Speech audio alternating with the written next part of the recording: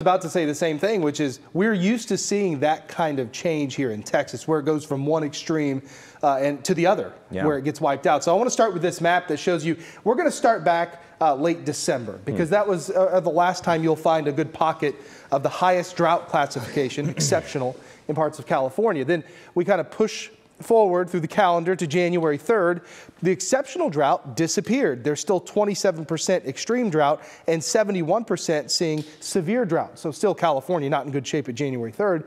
But here's the latest drought monitor. Humongous improvements. No exceptional drought, no extreme drought. However, 43% of the state is still seeing severe drought. That may even improve even more as the rest of the winter goes on. Back in Texas, actually not doing so great for a good chunk of the state. You see exceptional drought down here in the hill country.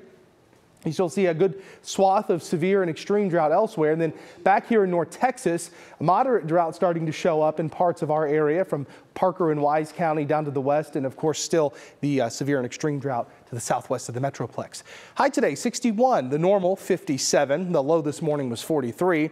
So we are just a little bit above the normals today. We're still very dry. We've yet to pick up any measurable rain here at DFW. We expect that to change next week. Right now it's 60 degrees, north winds 5 to 10 miles an hour. Satellite and radar, just some high thin clouds, and we go to the west, you see more rain in California. That's our next storm system that brings us a chance of rain on Saturday.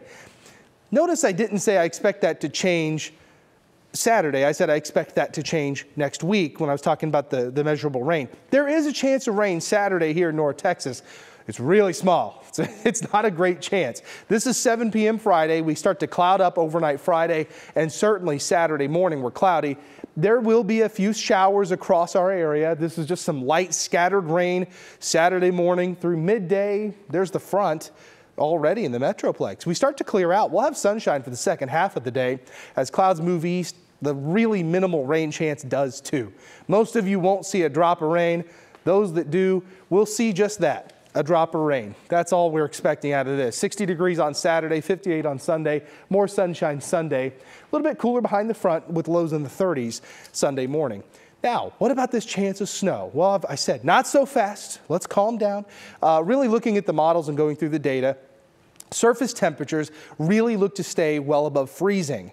You know, we may be in the upper 30s to the mid 40s. That's way above freezing and too cold for anything that would cause issues when it comes to snow. Now, a cold rain is definitely expected on Tuesday, and there may be enough cold air that a couple of snowflakes make it down to the ground. A lot of this would not. A lot of this would just be cold rain, and there may be a little bit of a mix-in to the northwest of the Metroplex on Tuesday, so ignore any social media posts that you see. I've seen a ton of them. Oh, we're expecting a foot of snow in the Metroplex. We're expecting. That's not going to happen. Cold rain, maybe some snowflakes mixing in.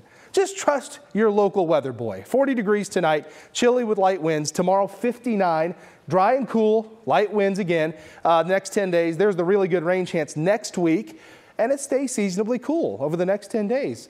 Quite an exception, or quite a difference, I should say, from the first half of the month where we had lots of 70s and even 80s. Now it's back down into the 50s for the most part.